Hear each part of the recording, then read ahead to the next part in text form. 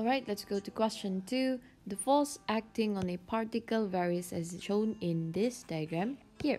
So find the work done by the force as the particle moves from x equal to 0 until x equal to 8 meter. Lepas tu from 8 to 10 meter.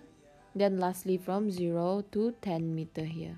Okay, so if we have to find the work done lah untuk each question. So we know that area under the graph is equal to the total work done.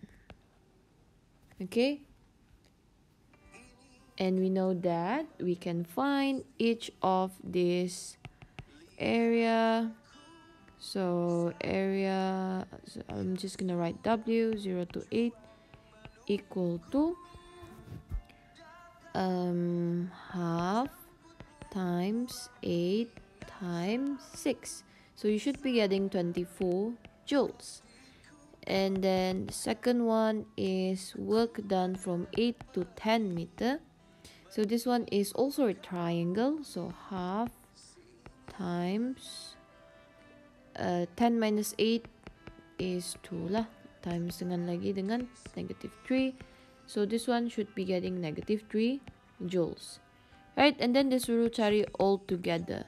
So for all together, it's just the addition of these two lah. Plus, wait, let me write W is equal to 0 to 8 plus work from 8 to 10.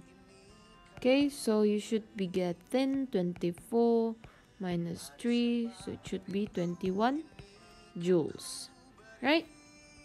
So this is how you solve the question when it asks you to find the work done based on graph of force against displacement lah.